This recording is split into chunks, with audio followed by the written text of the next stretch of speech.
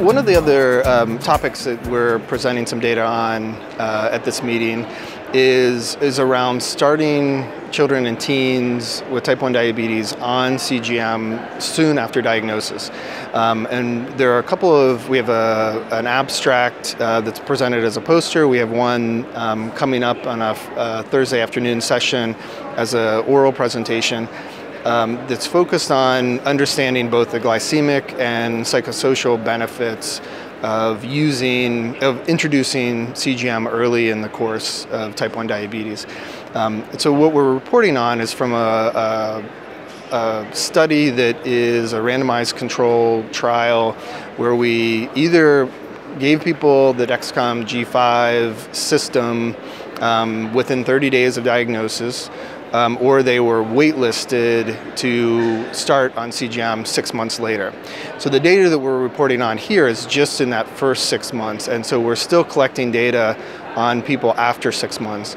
But in that first 6 months, what we see pretty clearly from a glycemic benefit is that the group who uses CGM in that first 6 months versus those who aren't using CGM, they have 2 to 3 times less hypoglycemia during that course of time, and I think it's the reasons for that are that people are seeing their numbers and catching them before they actually go low.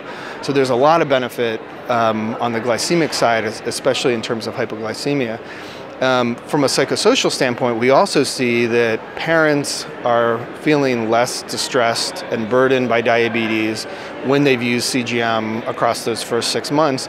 They also feel much more confident about catching hypoglycemia in different situations, whether it's their child's at school, their child's exercising away from them. And so we see those benefits for the parents. What we see is relatively no difference between the kids and teens and the ones who use CGM and those who didn't.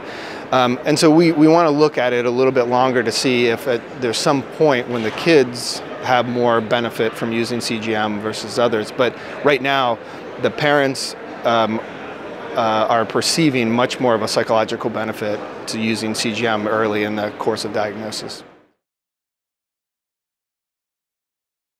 We will follow people for 2 years from the beginning of from diagnosis to 2 years. In the first 6 months, it's like I described, it's either CGM or no CGM, and then we help people that are already on CGM. We help them get it through their insurance or whatever means if they want to continue.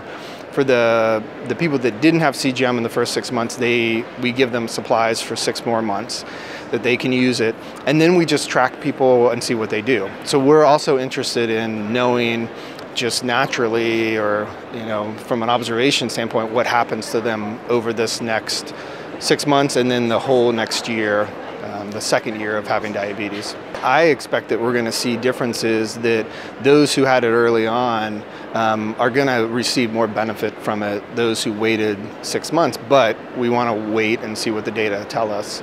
Why do I think that? Well, I think it's partly that they have they learn early on skills that help them with the most frustrating parts of diabetes, which are hypoglycemia, not being able to integrate it into different parts of your life. You get better at using it as a tool for when you start, resume exercise or you do something at school from a physical standpoint. So I think that the establishment of those skills earlier on will lead to people feeling more, efficacious in being able to manage it as they go along, which then leads to less burden.